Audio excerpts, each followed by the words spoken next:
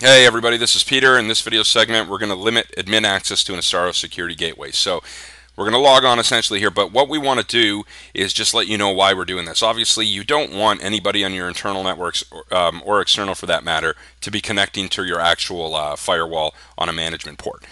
So what we're going to do here is essentially lock it down to a specific network or networks that can connect to these to this specific device to make changes.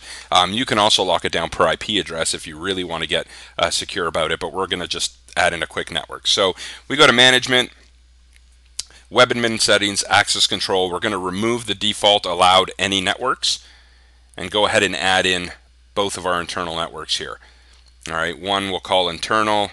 We'll type in 192.168 excuse me 0.0. We'll apply that to the external interface, even though that's one of our internal interfaces. We'll save that and we'll add in internal number 2, and that's 192.168.10.0, and we'll apply that to the actual internal interface. And that's pretty much it, guys. You save that, apply it, log access traffic so you know that you know when someone's actually trying to connect, and that's pretty much it, guys. Thanks very much for coming out, and we'll see you on the next one.